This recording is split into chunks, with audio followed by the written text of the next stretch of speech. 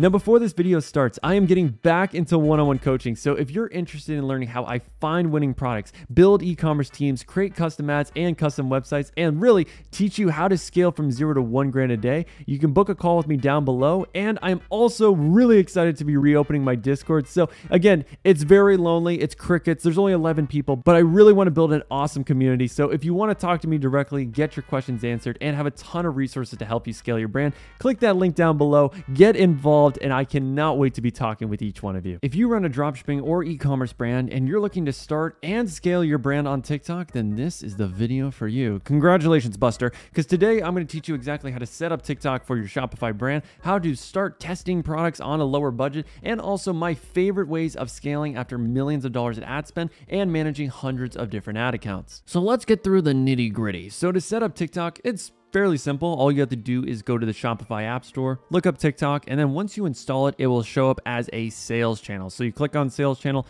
then TikTok. And really, when you're going to the setup process, it's pretty simple. It asks you to create a new business. So you either log into an account that you already made, if you already have an agency account, which if you are interested in getting an agency account where you can target every single country in the world compared to a ad account that might just be specific for your country that you're from, then you can actually click the link down below and get an agency account for 3% of your ad spend. I mean, as you can see, Daddy Ethan's been reaching in the cookie jar for these ad accounts. I mean, I got like 1, 2, maybe 130 of them. So really, it's a great deal, especially at 3% ad spend. Most agency accounts will cost you at least $1,000 to $2,000. So if you're interested, link is in the bio. But after you get your agency account set up, or your normal account if you're a noob, then you can just log into it pretty simply. Now for me, since I'm already logged into TikTok ads, there is a chance that it'll just ask you to connect, which is going to be the best option for you. Now, after this, it's going to ask you to connect an ad account to this Shopify store. So you can go with 2 different options. A, you create the new ads manager, or if you already have that ads manager ready to go, then you just connect the one that is your agency account. So for me, I might just do this Alto one. Let's say that's the agency account that I have made. So we just click connect, pretty easy to go. And the next thing would be your pixel. You always want to do maximum, get the broadest audience going on. And then for pixel, I usually like to create a new pixel when I start a new business. So just like that, we will click on confirm. And honestly, even having a pixel in your store, there's a lot of contention around that. So we'll get into that a little bit later, but that is how you set things up in Shopify. Now, the next thing I would recommend setting up before you launch your campaign is having those columns. You need to have your numbers ready to go on what you're going to analyze. Now, you don't need to have all these analytics. This is just personally what I like to have. So first off, I always like to do what's my total cost, how much am I spending, then my CPM. That's just really a good gauge for me to see, okay, are we spending in the right places? Because if my CPM is above a certain number, typically above $10 to $20, I usually think, all right, I need to go broader here, maybe try out some different locations. Maybe that could be what it is. I'm just doing United States and my CPM's 30. So let me try the big 4 countries and see if that lowers. Next things are pretty self-explanatory. So how many clicks am I getting? Now, the total view content, the reason why I have this, I know most people don't, is because I can see from the amount of people that clicked, let's say 100 people click on my ad, I want to make sure I'm as close as 100 view contents as possible to the clicks, because I know if 100 people click my ad and let's say only 80 of them actually view content, which is viewing your product page, I know I have a speed score issue. So it's a nice little gut check to see, all right, is my website converting well? So that's personally why I like to have it. You may not have it. It's up to you. Now, the next thing, CPC, pretty self-explanatory. CPC, CTR, these are both for my ads. So for CPC, I tend to aim up 50 cents or lower. Honestly, because CPMs are a little bit higher now on TikTok, I would say anything under $1 is pretty decent. But the most important thing is always, are your ads profitable? So if I have a CPC that's above 50 cents, I'm not shooting myself. I'm not hitting the red panic button. I'm just saying, all right, that doesn't really matter too much. That's more of a secondary metric, but it's just something I like to analyze. Now, next thing, CTR, how many people are clicking through my ad? I mean, you get the gist. Now, add to carts, stuff like this. Again, it's just for my websites. I like to see how many people are adding to cart, conversions, CPA, all this stuff. And now the things that might be a little bit more foreign to people is the video views, 2-second video views. I mean, it's a very self-explanatory metric, but why do I actually have it? So for me personally, when I'm analyzing my ad, I don't just look at CTR. I like to look at a thing called hook rate and hold rate. Now, for your hook rate, that is how many people that actually start your ad watch the first 3 seconds. Now on TikTok, they don't have a 3-second video play option. It's just 2-second video plays, which kind of sucks. But when you're doing the calculations, I can see, all right, 22,000 people clicked on my ad to start watching, and about 9,000 of them actually watched the first 2 seconds. So for me, typically a good hook rate on TikTok is above 30%. So I would just basically divide these numbers, 9,000 divided by 22,000, and let's see if I'm above that metric. And as we can see right there, my hook rate is 43%. So if I can get almost nearly half of the people to watch the hook, that's a really, really good start for that ad. So I know my ads are doing really well in that hook section, but the next important metric is how many people that watch the hook are actually completing the ad. Because it's great if they watch the hook, but if they're not watching the rest of the ad and getting sold on the product, then there's an issue there, because typically your highest CTR is always going to be at the end of your ads in the call to action section. So how you actually come up with that number is typically video views at 100% divided by how many people watch the first 3 seconds. So here, 1,300 divided by 9,774. So let's just do the math. And that's about 13%. So for me, I don't really like my number to be, I would say, anywhere below 25% on TikTok. So I know clearly the hold rate is a bit of an issue. So I should probably keep the hooks that I'm already using, but then play around a bit with the second clip and the third clip. So the problem, the demonstration, the social proof. Clearly, I need some more engaging clips. Otherwise, people aren't going to watch the rest of the ad and click to my website. But I would say easily the most important metric of them all is my break-even CPA. How much does it cost for me to break even to acquire customers? So let's say I sell a product for $25. It cost me $5. I have a $20 break-even CPA, because if I have a customer that buys my product and I spend $20 to acquire them, I make no money. So for this, I always will look at each ad group when I am running ads, and I'm like, all right, am I below this $20 CPA? Okay, here we go. 35, turn it off. 22, turn it off. $9, keep it on. $10, keep it on. So it's a pretty easy metric to analyze. And again, I mean, even if I have, let's say, a $10 CPA, which is great, let me scroll back down. Okay, my CTR, 0.6. That's not great. 0.7 for the cost per click. It's not ideal, but hey, we're still profitable, which is the most important thing. But maybe it might be good for me when I'm really trying to optimize things to play around with either the hook or the hold rate. So that's where you have those different metrics, because when you're playing around with different things in your ad, you have to understand, okay, where is the leakage? Is it in the opening hook, or is it the hold rate? So the rest of the ad. So that's why I like to have those metrics when I am analyzing the ad performance. Now, hold on, cowboy. I see that you haven't liked and subscribed down below, which honestly is a tragedy. So I'll give you a few seconds right now to do that. All right, let's get back into the video. Now, just because I'm a math wizard and I want to bore you to death in this tutorial, I want to actually teach you guys how to calculate a 20% profit margin, for instance, because that's typically what we aim for in the e-commerce industry. And it's great to know, yeah, how do I break even? I think that's a really easy metric to calculate, because yeah, you just do your sale price minus your COGS. But in order to do a 20% profit margin, all you really have to do is calculate, all right, what is 20% of my AOV? And then you would subtract that from your break-even CPA, which I know it sounds complicated when I'm just saying as words, but let me show you an example. So let's say, for instance, I'm selling a product that costs $50 and then it costs me, let's say, $20. So I know my break-even CPA is 30. If I get any cost per purchases under that, then I am profitable. But what CPA goal do I need to get to achieve 20% profit margin? Well, I would take 20% of my AOV, which is $50. That is typically how much I sell my product for. Now, your AOV might be a little bit higher. If you're running an e-commerce brand, it might be $100, it might be $150. But I typically like to get how much are people usually spending on my website.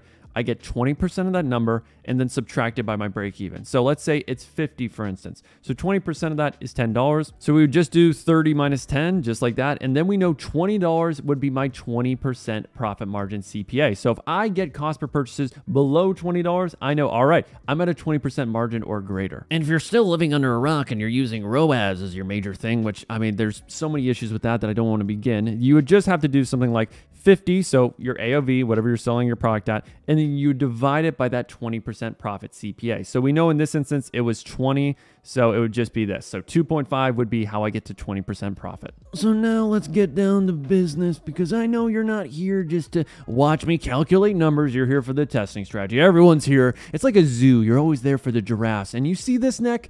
You got him, all right? So when we do my testing strategy, it's pretty simple. So you would go to your dashboard, you would click on set up a new campaign. And because I love hand feeding you, I will literally click and show you exactly where that is. So you click the giant create button, then you are going to click on website conversion. Now, personally for me, just because I don't know, I like making money, I tend to do purchases as my conversion event. You can do link clicks if you hate making money, you know, it's up to you, but we're going to do custom mode. go to website conversions, and then when it comes to the campaign name, I will name it usually the name of the product that we're selling. So for this tutorial, I'm going to do the mushy. You will see what that product is a little bit later. Don't get any suggestive, provocative ideas in your head. Now, I like to do my 20% break-even CPA, that 20% margin CPA. So let's say, for instance, that is a CPA of $20. So we'd go into here and continue.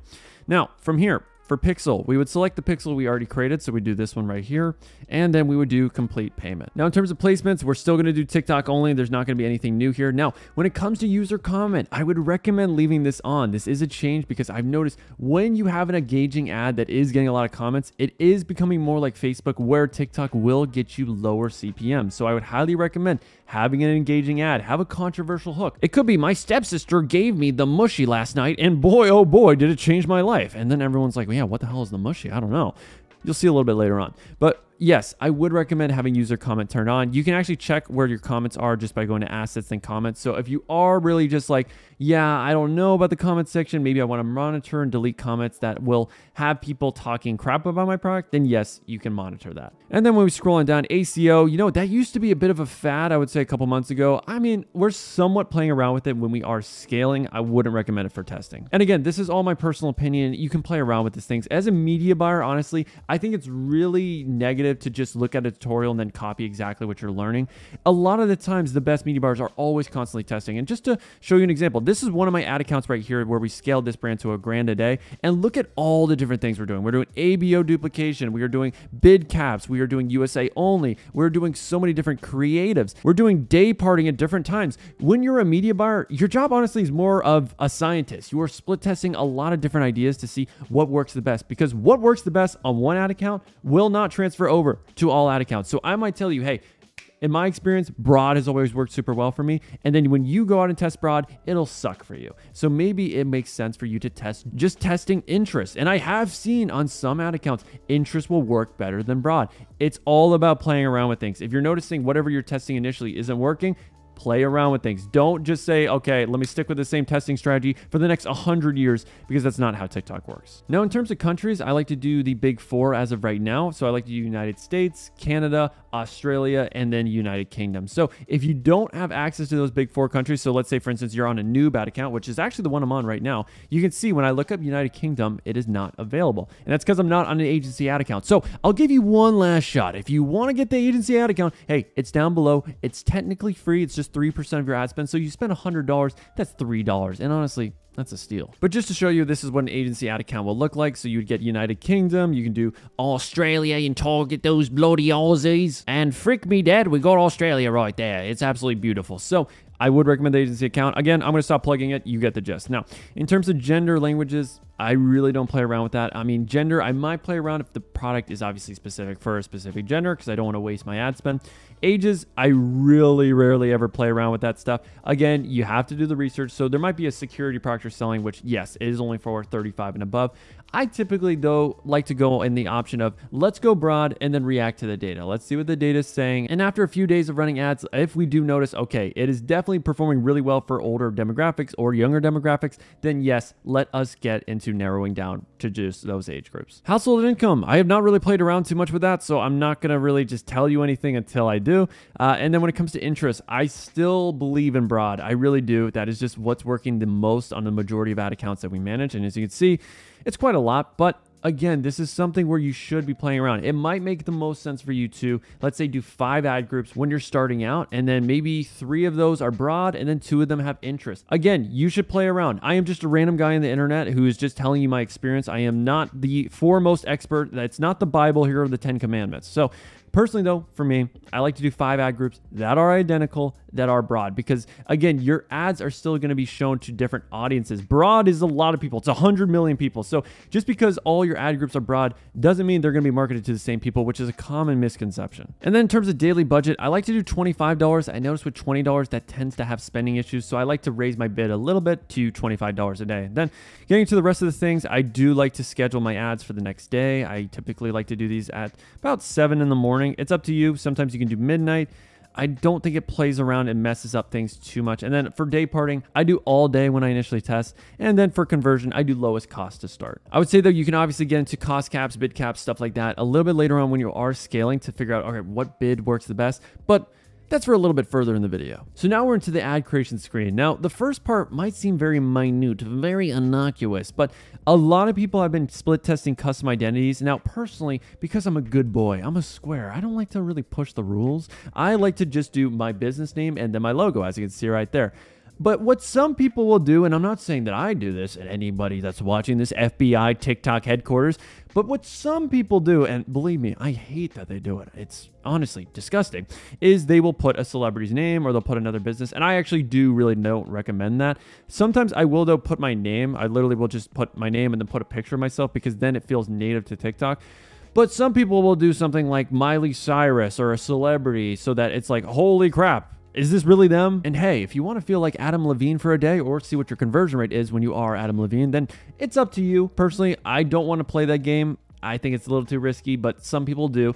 Now, when it comes to obviously uploading your ads, it's a pretty simple process. You just click on upload and then you just grab whatever ads you have. So for me, I always like to do 3 ads. I've tested 5, I've tested 6. 3 seems to be that happy number for me. So you just click on upload and then TikTok will upload all 3 creatives to the audience that you're marketing to. And then the final thing is really just getting your URL. So for me, I will always do my product page. So got my URL copied, ready to go. Now for call to action button, I mean, this is really nerding out if you do split test this. I'm just going to do standard shop now. I like to keep it simple. And then for captions, I usually will do the main headline for my product page. So if I go to Audio Blade right here, the best sound at the best price, I'll usually do something like that, or a sale. So I might say 40% off sale and soon. So it's up to you if you want to do urgency or a benefit. Again, that's something you would definitely want to recommend split testing. I know I sound like an old geezer here. You just got to split test everything. You never know what's going to work. So I put in a little custom identity here. Now, when it comes to the creative name, you obviously need to have a very complex naming system that allows you to know immediately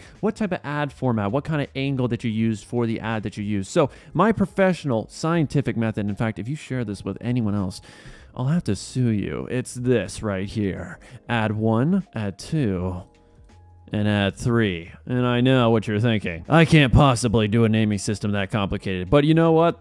That's just where the pros really separate themselves. Now, the final thing you do is if you have any UTM parameters, UTM URLs. So if you're using, let's say high roast, for instance, you would just paste it right here into the impression tracking URL. And then boom, sorry, I got a little bit ahead of myself there. You got to make sure the URL and the text is obviously in the other ads. And typically when you click on duplicate after uploading one ad, it does duplicate the URL and the text. But in this case, you know what? I'm a dummy. Can't believe I'm actually making a tutorial on this. It blows my mind. And the fact you're watching it too. Jeez Louise. Not gonna lie, you must be pretty bored on a Monday afternoon. But getting into the rest of it. So once you have your ad group right here, we're going to click on copy and then do 4 copies just like that. So we're going to have 4 identical copies, and each one of these, it's up to you what you want to do. Again, you can split test doing a mixture of interest versus no interest. You could split test countries. So you might have one that's United States versus doing big 4. There's so many different things you can split test. Personally though, if you're wondering what I do, I literally just do 5 ad groups that are exactly the same. But obviously you want to make sure everything's good. So I got complete payment. And then when we scroll on down, when it comes to this is the really important thing. When you do click duplicate, it will run immediately as soon as you upload. As you can see,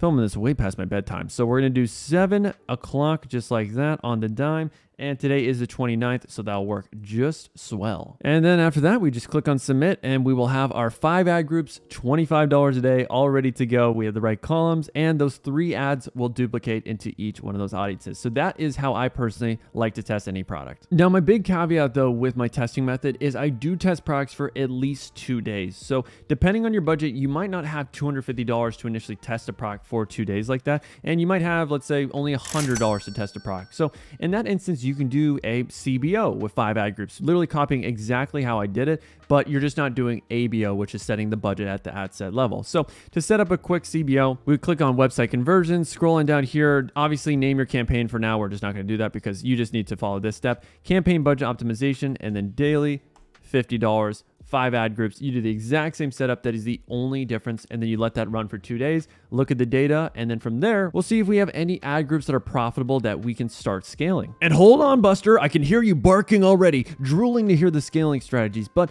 before we do that, I would also recommend understanding how do you test new creatives, because on TikTok, the big thing with it is that it does eat creatives for breakfast. A good strategy is always to be testing a new ad every single week. So what I would recommend doing when you're testing new ads, let's say you made 5 new ads, I would do honestly the exact same structure that we just did of doing 5 separate ad groups that are pretty much identical in every single way. And you might do that broad, or if you already have data on what's working, let's say I have an interest ad group that's working extremely well. It could be nature. What I would do is I would create a new campaign, 5 ad groups that are all identical. They have the interest of nature. And then when it comes to the ad, I give each ad group 1 new ad creative. So if I'm testing 5 new ads, then I will have 5 ad groups, each of them with 1 of those new 5 creatives. So again, it's really simple. You do website conversions. You would just name this a sandbox campaign or a creative testing campaign, whatever you want to call it. And that's pretty much the major campaigns I like to have. I like to have my major scaling campaign, my testing campaign, and then my sandbox campaign for testing new creatives. So this would be my testing new creatives. And then again, you just go through the process of making your ad group and then uploading 1 ad into this one, duplicating that ad group 4 times, and then you would delete that ad that had been duplicated so that you can put a new ad in each one of those ad groups. So if that's too complicated for you, basically ad group 1 would have new ad 1, ad group 2 would have new ad 2, ad group 3 would have new ad 3. I think you understand. But based on that, what you would do after a few days of looking at the data is seeing, okay, which ad group performed the best? And if you know, all right, let's say ad group 3 with ad 3 performed the best. All right, let's graduate ad 3 into our major campaign. So you'll already have your initial testing campaign, which will probably have that nature ad group scaling. So when you're noticing, all right, my nature ad group that's been scaling for a while is starting to die down, let me put ad 3 into the mix so that I can keep things rolling, because that ad group has already gotten a ton of data. It's already well optimized. And if you're wondering, how does that look? So let's say, for instance, this is the ad group that's working really well for me. So what I would do, it's really simple. I would just delete the ads that are not performing really well. So I just click on delete, pause, really doesn't matter.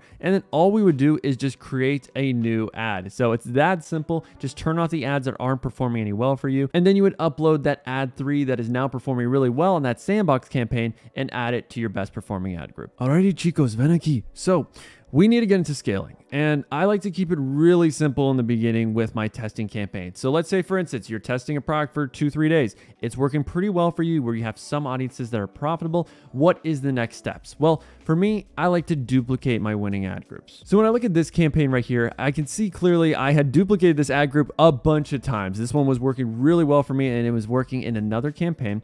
So when I have an ad group working well, I just basically duplicate it sometimes 5 times into a new campaign at a higher budget. So let's say I'm starting at $25 a day. It's working really well for me. And let's say again, it's the water bottle ad group. So I will duplicate the water bottle ad group 5 times into a new campaign, and I might do $40 a day with each ad set. So as we can see right here, look at all these duplicates. These are pretty much all the same right here. This is duplicate 10, 9, 8, and that is the easiest way of scaling. You just see what's already working. So, hey, look at the data. This one's got a $9 complete payment. All right, what I'm gonna do, click on copy.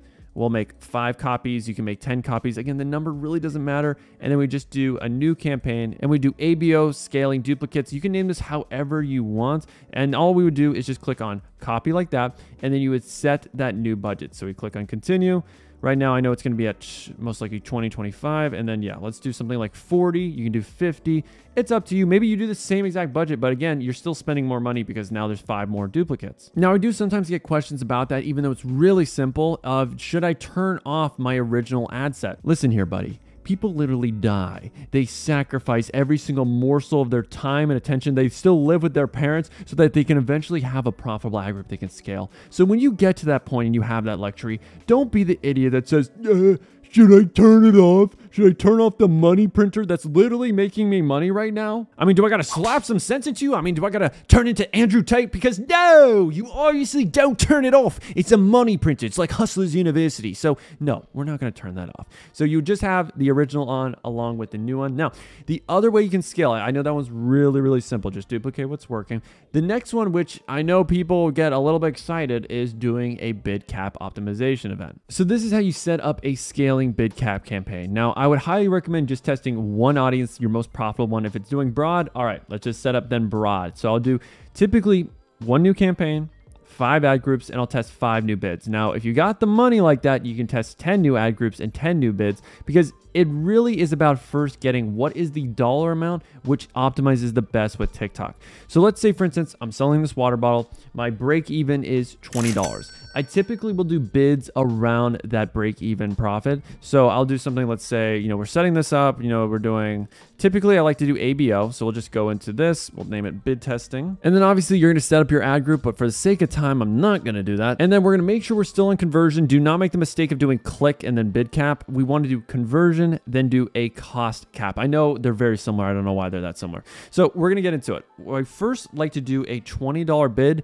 $0.33. Don't ask me why. That just seems to be what gets TikTok to spend the most, because honestly, the biggest problem you typically have with bids is just getting TikTok to spend your whole budget. So you might have a budget on this ad group of, let's say, $25. Sometimes TikTok will spend $2, $3. It really depends on whatever your bid is to see if TikTok actually does spend. Now it's saying $1. Don't listen to TikTok. TikTok's stupid. So you'll do $20.33 in one ad group. And then the next one, we would do 21. We would do then another one at 22, then 23. Then you might do some that are lower. You might do $19. You might do $18. And that's pretty much exactly what I did in this campaign right here. You can see I did $11.33, $10.33, $9.33, $8.33. Again, I was playing around with a lot of different bids. And then eventually I figured out, oh, $15 is what was working the best, and that was still below my break-even purchase price. So I was like, yeah, I'm cool with that. And then from there, you're just going to play around with the cent. So for me, I like to then do 10 different ad groups. I know, okay, 15.30, that's typically the range. So let me do a bid at 15.30, 15.31,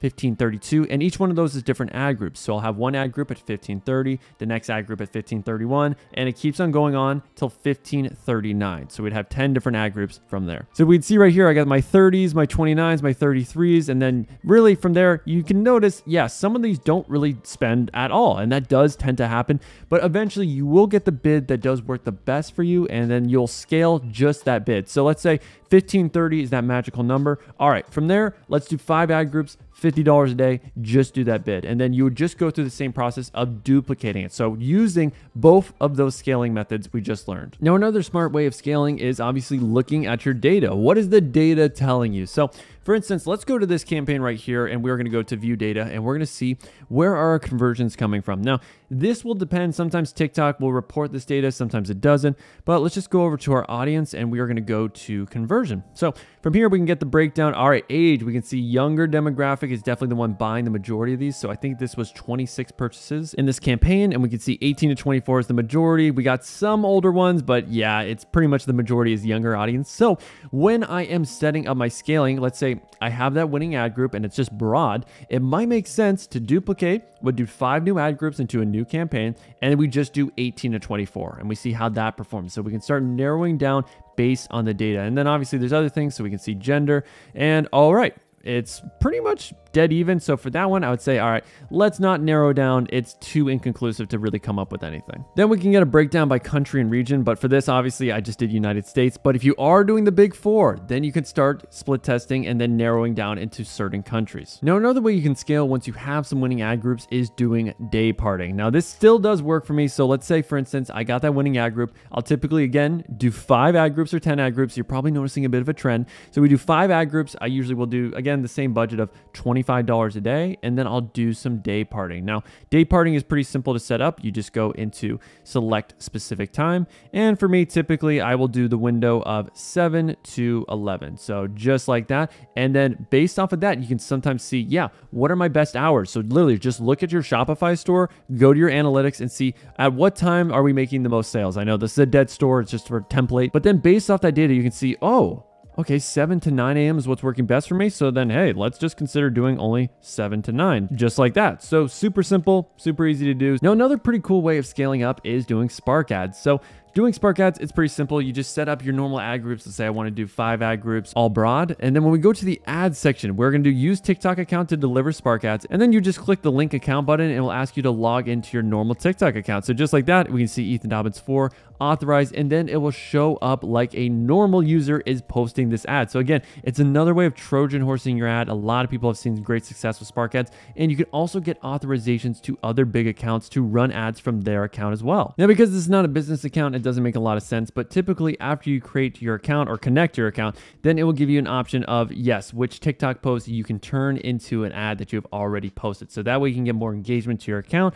and it's also a nice way of scaling. So just to show you a quick instance, I got my Mary Slides account. Again, Christmas slides, you've probably seen these. Then we can go to TikTok posts just like this, click on our ad that we want to use to really publish and get more traffic. Got the URL ready to go, and then we click on save, and that is how you scale using Spark ads. So you just basically upload your ads onto your TikTok account, and you can get a ton of engagement, more followers that way, and also it's a nice thing to split test. And I would say the final thing you do, even though I've given you 100,000 ways to skin a cat here, is doing a CBO when scaling. So you can set up a CBO where you have, again, 5 ad groups, 10 ad groups, whatever you have of your performing ad groups. And then you just do the CBO budget of $100 a day with your best performing creative. And that's a big thing. When you are doing any of these methods, I would highly recommend identify what's your winning creative and just mainly use that. And then mix in other winning creatives that you find from your sandbox creative testing campaign. So with the CBO, again, you do $100 a day, 5 ad groups. And if it's working really well, then okay, let's raise the budget the next day from 100 to 140, and then 140 to 200. Then 200 to 300.